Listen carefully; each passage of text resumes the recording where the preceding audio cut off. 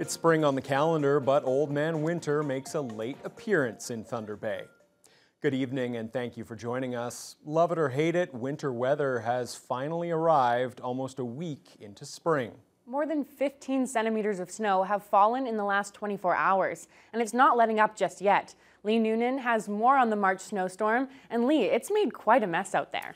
Yeah, snowplows and shovels might not have seen much use this winter, but they were out in force today. The snowfall closed rural schools and bus routes, and it's keeping City Roads Division workers very busy. Thunder Bay is no stranger to a spring snowstorm, and after a very mild winter, the city is seeing one of its biggest snowstorms of the year, now in late March. Snowplows, salters, and graders spent an unusual amount of time idle this year, but they're all out dealing with the current snowfall. It's all hands on deck, and everyone's out there trying to get those roads cleared and sidewalks cleared as fast as possible. Roads Division Manager Ian Spaljerich says the heavy snowfall means long hours for their crews. They usually come in at 2 a.m. or 3 a.m. depending on what piece of equipment they are, and then they'll work till about 4:30 p.m. today, go home, get some rest, and be back tomorrow morning if needed. Plows are focused on keeping main routes cleared and won't get to residential streets until there's a break in the snowfall. That could mean some residents don't see their streets plowed for a few days, depending on how much more snow comes. City residents were out with their shovels right away, and the people we spoke with don't seem too bothered by the snow. We've been expecting it since last fall. Finally got it. Finally got it, I guess. Yeah. We always get one in, March, April, so not too surprised by it. Good thing we still have the snowblower out. And working, yeah, barely working. We need the snow anyways because the ground is so dry and good to get a little moisture in it. I don't mind cleaning up a little bit of snow. It's going to all go away anyway, so it's okay. I don't mind it either. I'm glad it's more this than it was when we first moved here. We got an ice storm and the vehicle was covered with like almost 4 inches of ice. So I'm glad it was snow. Lee Noonan, TBT News. A lot of positive attitudes there. Let's bring in Fiona Gardner now to tell us a little bit more about this. Fiona, I don't think I'm exaggerating when I say that over the last 24 hours, I've shoveled more than I did all winter. I think that's the case for the majority of folks out there. If we take a look at the system itself, you can see it's coming up from the southwest. It's got a lot of moisture and started last night around dinner time for the most part. It's pushed through overnight, and then during the day we've had a few pockets of drier conditions, so we did have a few breaks during the day, but as you can see, there's a whole lot more to move out of the region starting tonight and tomorrow. So no surprise, we have winter storm warnings and snowfall warnings and the like through most of northwestern Ontario, and that's going to last into Tuesday night. Some areas could see 25 centimeters when all is said and done. Others could be up to 50 centimeters, and I'll have more details on what that's done to different locations in the region. That'll be later on in the news hour. Okay, thanks a lot, Fiona. Thunder Bay Police have now confirmed that yesterday's standoff in a Northside neighborhood happened after a shooting. Emergency Task Unit officers were called to the Trillium Court area around 4 o'clock Sunday afternoon for an incident involving a weapon. A male victim was found with serious injuries and was transported to hospital. The OPP was also on the scene. The City Police Force's Major Crimes Unit is now leading the investigation. There's no word on what led to the shooting or if an arrest has been made. A police presence remained at the scene today. Police are asking anyone in the area with home surveillance or dash camera footage from 4:15 to 4:45 p.m. yesterday to contact investigators. The number of violent incidents at Thunder Bay Regional has dropped significantly since city police officers were brought in to help security staff back in 2022. The hospital pays police to be there, but given a lack of available officers and increased overtime costs, the police service hopes to find alternative ways to make the hospital safer. Between April 2023 and February 2024, there were 16 reported assaults against emergency department workers. That's less than half than over the same period a year earlier. Police Chief Darcy Fleury still wants to support the hospital, but feels the current arrangement is causing issues for the service. We have the 2 officers there regularly, on the schedule that they're on. Can we look at other ways to provide that service outside of regular officers and hopefully get them back to do other duties? For example, if we're short on a watch, we have people working at the hospital. We have to call somebody in overtime. So the hospital is being covered, but we have to call people in overtime. A hospital spokesperson previously said paying for police at the facility costs up to $60,000 a month. The current contract is up soon. Hospital officials and city police will discuss whether the arrangement should continue. A proposal to increase the municipal accommodation tax is up for discussion at tonight's City Council meeting. The surcharge on local hotel and motel stays currently sits at 4%. Around $12.3 million in revenue has been collected since the hotel tax was first implemented in 2018. The money is distributed equally between the city and the Community Economic Development Commission in order to support local tourism initiatives. Councillor Casey Atraney brought forward the idea of increasing the surcharge, saying it will benefit the city. It could be a big impact, and we have to remember what those dollars go to. So MAT goes to tourism. Tourism, what does tourism do for our community? It's of huge economic value. And so I just don't see this harming that economic value, but actually bringing more money into our community. So I think it's just a time for us to, post-COVID, for us to take a look at our MAT tax and potentially see an increase. If council approves the idea, city staff will first look at what increasing the hotel tax would mean for all stakeholders. A current measure aimed at providing gas tax relief for Ontarians will continue. We got that word from Premier Doug Ford today. CTV's Siobhan Morris explains. The end of the road has been moved for what was supposed to be a temporary break at the pumps. We're going to extend the gas tax cut through to December 31st, 2024. That cut off more than 5 cents a litre for both gasoline and diesel. It was due to expire at the end of June after several renewals. It's never been more important to keep costs down, especially now, as people struggle with the Bank of Canada's interest rate hikes and the rising cost of the federal carbon tax. A tax scheduled to jump on April 1st, adding about 3 cents to a litre of gas, among other things. The Premier wants the feds to pump the brakes. I urge you to immediately scrap next week's tax hike. The federal environment minister counters most Canadians get back more in rebates than they pay into the carbon tax. Oh, these look great. The finance minister choosing steel-toed work boots to fulfill the tradition of buying a new pair of shoes before delivering a budget. My provincial credit card has a couple $100 billion, this one a little less. Peter Bethlen-Falvey says his spending plan will fit that building theme while keeping costs down. It's going to help us stay the course while creating stronger communities, not just for today, but for tomorrow as well. The opposition wants a budget that puts people first. Meaningful investment in public health care, in public education, in real bold housing solutions that are going to deliver truly affordable, supportive, attainable housing. With more measures to improve affordability. Removing the provincial portion of tax on home heating. That could be removing the provincial portion of tax on OSAP loans. The Greens figure if the government really wanted to make driving more affordable, they would make electric vehicles more affordable for drivers. It costs 1/10 to fill up an electric vehicle versus a gas engine. Especially as Ontario invests in the EV supply chain. Siobhan Morris, CTV News. OPP around the region dealt with snowy conditions and several highway closures this weekend. There were also a pair of frightening collisions, both east and west of Thunder Bay. This pickup truck wound up on its roof after colliding with a moose early Sunday morning on Highway 17 near Marathon, east of the Steel River Bridge. The driver of the vehicle was taken to Marathon Hospital with minor injuries. And Dryden OPP were called to a single vehicle crash on Highway 665 this weekend. The car went off the highway, struck a hydro pole, and rolled several times. Police say the driver was very fortunate to only sustain minor injuries. They were subsequently arrested for impaired driving after blowing over twice the legal limit.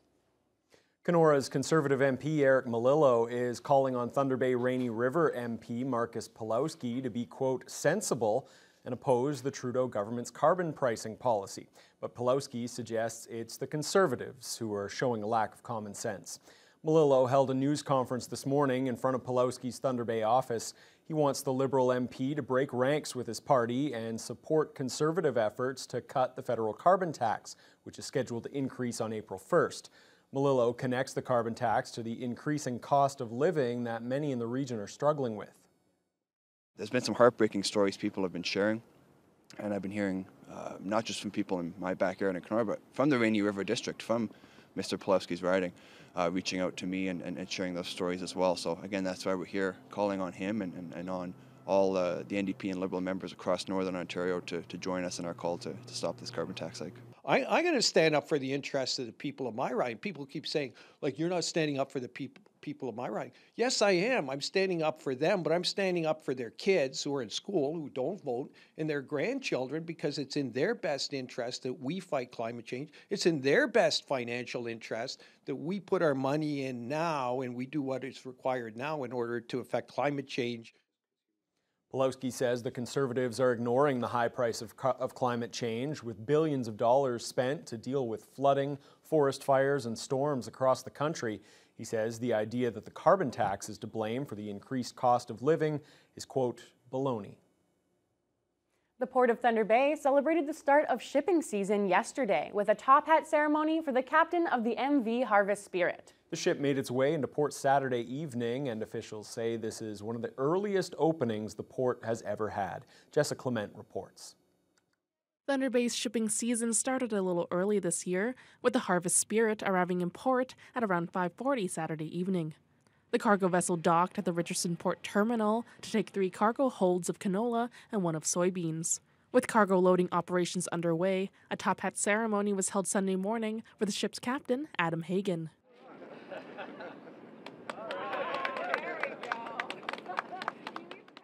This is the second year in a row Captain Hagen was bestowed the ceremonial top hat. He says he's glad to honor the tradition again. I was a deckhand looking down off the ship a couple times when some of my captains would get the honor, and so to finally get it, it's funny.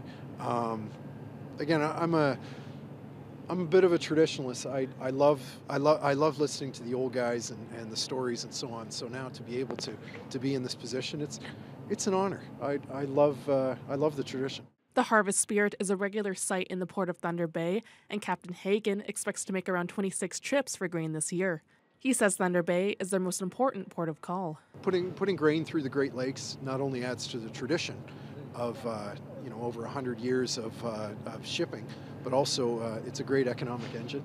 According to Port Authority CEO Chris Heikkinen, the arrival of the Harvest Spirit ties the record for the earliest port openings. He says he's expecting a positive shipping season this year. I've had a look at the first slate of vessels that are due to arrive over the next several weeks, and it's really strong compared to other seasons, at least for the start.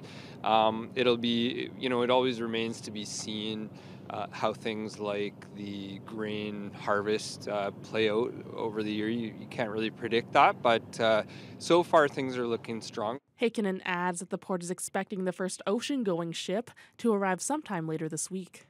Jessica Clement, TBT News.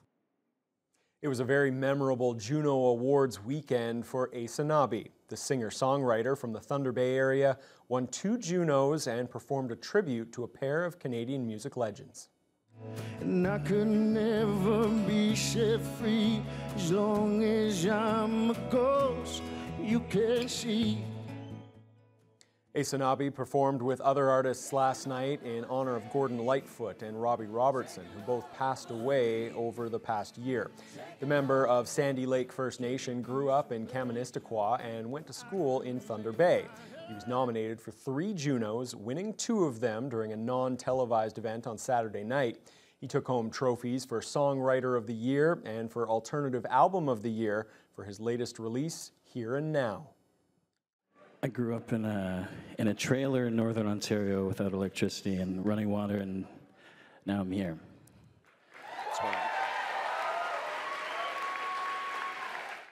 For those that know me, know that I don't write speeches. I wrote a speech, but there's not time for it, so you don't get it. Asanabi did end up having enough time to thank his Indigenous-owned record label, his booking agent, music producers, and others who've supported him along his journey. The dummies were skiing, sliding, flying, and tumbling down the hill at Loch Lomond yesterday for the ski area's annual Dummy Downhill. The fan-favorite event saw 8 dummies of varying shapes and sizes tackle the big hill known as the Giant.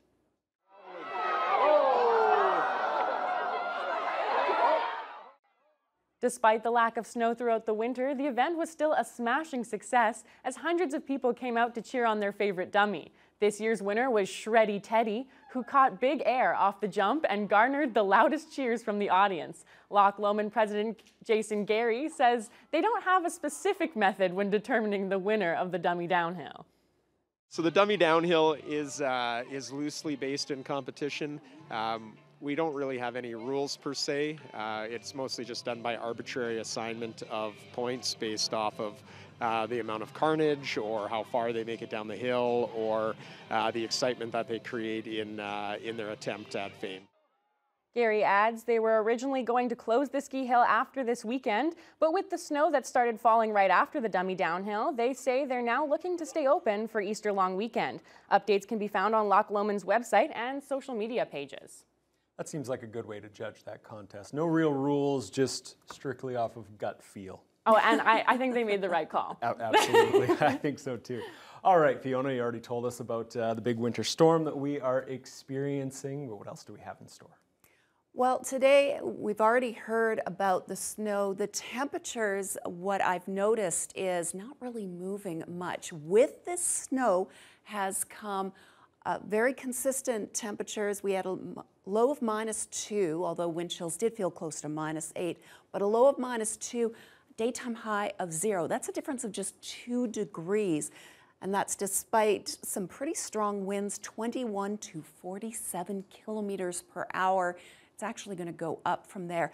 And we're not the only ones that experienced not a lot of movement in temperatures. Now, up towards Red Lake, it has stayed fairly dry thus far. They're currently at -7, which is their high for the day. They started out at -17, but at this hour, good 10 degrees warmer, although ironically with the wind chill, it feels about 8 degrees cooler. That makes sense. However, through this portion of the region where all the snow has been pushing up from the southwest, temperatures really haven't moved much. Fort Frances had a low of -6, a high of -5. Similar in Dryden, Uppsala, Armstrong. Greenstone is currently at their high of -4. They had an overnight low of just -6. And as you can see, consistent snow throughout the day. Sault Ste. Marie and Wawa staying a little bit warmer. In fact, the Sault is staying on the plus side at 5 Celsius under mostly cloudy skies, which is actually quite seasonal for this time of year. Now, for the city of Thunder Bay tonight, we are going to barely move overnight, a low of -3, so dropping about 3 degrees from where we're at. Wind chills feeling like -10. And the temperatures are going to stay pretty steady around -3 for most of the night. However, with it comes anywhere from 10 to 15 centimeters of snow and winds gusting from the northeast up to 60 kilometers per hour. So while the temperatures may not move much, the wind chills, that may be a different story. But with all that snow potential, it may just be too messy to go outside anyway. Yeah, I certainly won't be venturing out tonight, I think. Somehow that doesn't surprise me. Yeah, I know. I know. I thought about it. Go out. For a second. All right, thanks a lot, Fiona. Let's turn our attention to international news now. The UN Security Council has passed a resolution calling for a ceasefire in Gaza. This after the U.S. chose not to use its veto power and instead abstained from the vote. This, of course, has angered Israel. We'll have all those details and more when your Monday News Hour continues after the break. The Security Council resolution, which is the first of its kind to pass at the UN since the war began, demands a ceasefire in Gaza during the Muslim holy month of Ramadan.